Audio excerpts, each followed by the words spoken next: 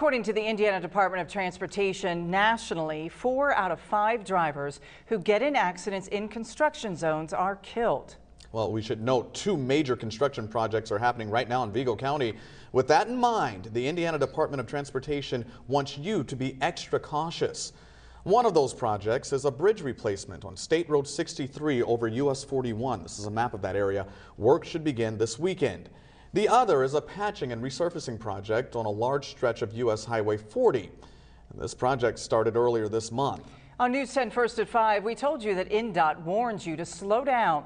News 10's Bree Shackelford shares with us why it's so important to follow that advice.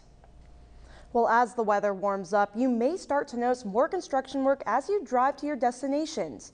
The Indiana Department of Transportation tells me the work you're seeing is vital to make sure the roads are safe for everyone. Indiana Department of Transportation says you need to be careful when driving through those construction sites.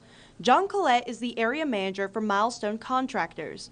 He says he uses concrete barrier walls to make sure his workers are staying safe, but sometimes his workers are only protected by traffic cones or barrels, which could lead to something dangerous if drivers aren't paying attention. So you have 800 fatalities in a work zone. 100 of those guys are just like my employees.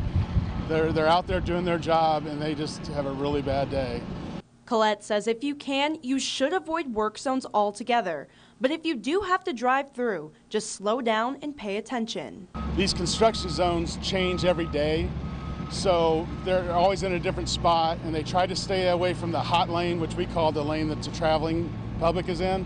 But no one's perfect, and we would like for people to just watch for our workers. Collette says he just wants to make sure they can finish their projects, but the #1 priority is making sure the workers can go back home to their families or loved ones.